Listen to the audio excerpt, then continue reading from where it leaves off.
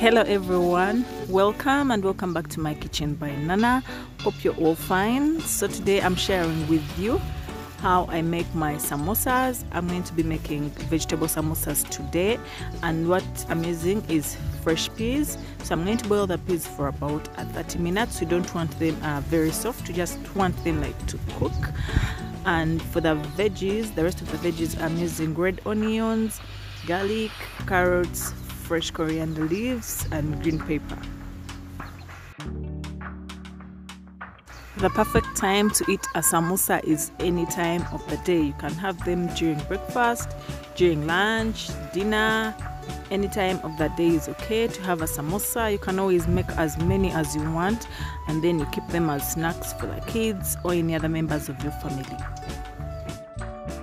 So for the dry ingredients, I'm using half a teaspoon of mixed spice, a quarter teaspoon of black pepper, half a teaspoon of coriander powder, and half a teaspoon of chicken curry powder.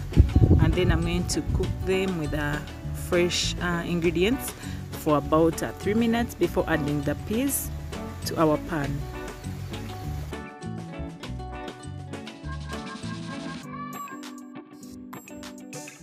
One of the tricks to having a tasty samosa is having tasty samosa filling.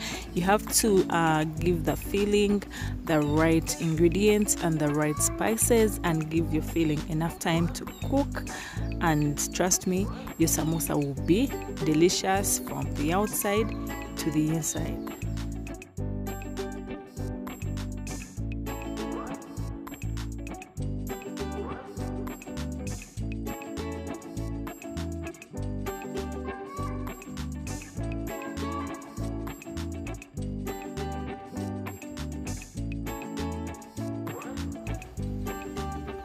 I'm now adding half a teaspoon of salt to the peas, and I'm going to stir them for about a minute, and then I'll cover the peas and let them cook for about 5 minutes.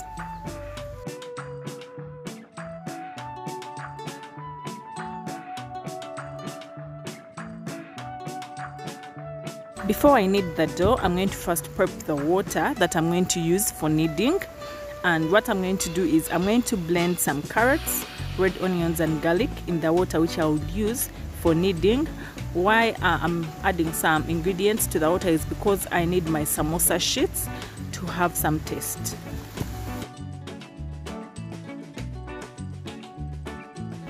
I'm using 4 cups of all-purpose flour, and then I'm going to add half a teaspoon of salt to the flour, and then I mix everything very well.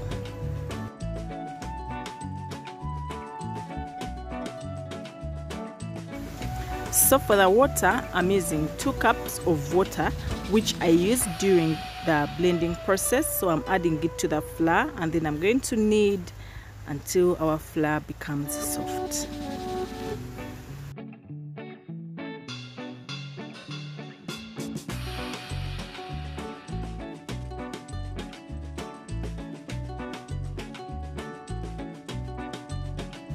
I'm adding 1.5 tablespoons of oil to the flour, and I'm going to continue kneading until the flour is soft. Don't forget the oil, it's really helpful in this process.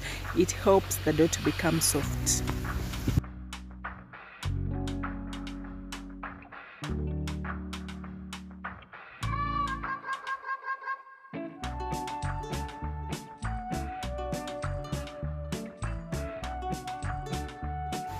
Transfer the dough to a flat surface and then continue kneading. The flat surface helps to ease the process. It's easier to knead the dough on a flat surface. You can use your kitchen countertop or anything that is flat.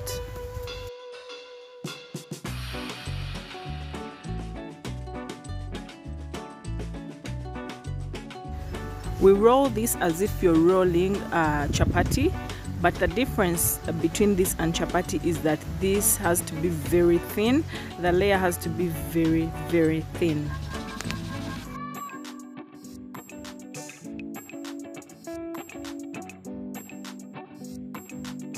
I'm going to heat the samosa sheets in my oven. In case you don't have an oven, you can use a big frying pan to heat them, and place flour in between every samosa sheet. I'm only going to place them in the oven for about only 5 minutes.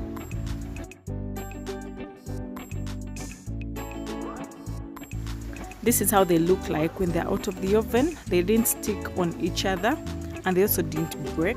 So what I'm going to do, I'm just going to get a knife and I cut off the edges that I don't want.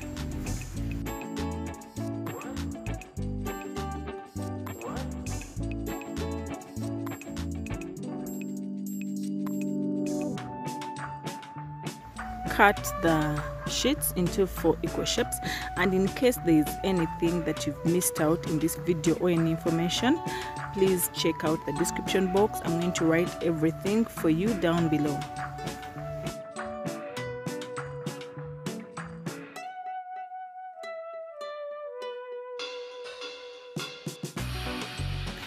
I made a mixture of water and flour to make a thick paste, which I'm using to put on the samosa sheets to make a nice samosa shape.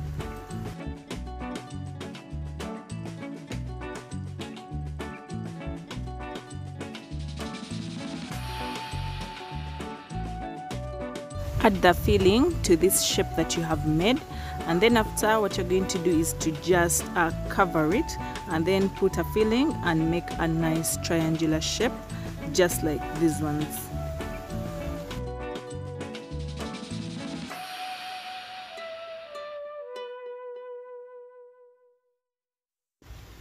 Make sure your oil is cooked and hot, and then add the samosas one by one and then fry until they are golden brown.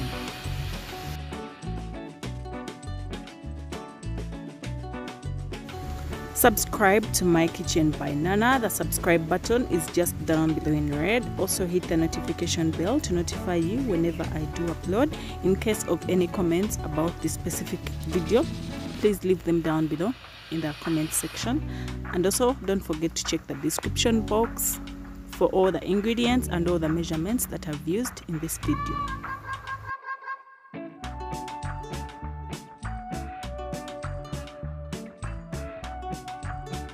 Turn the samosas when they start browning on one side and change them so that they cook through, and also keep an eye on them. We don't want our samosas to burn. I hope you've liked this tutorial.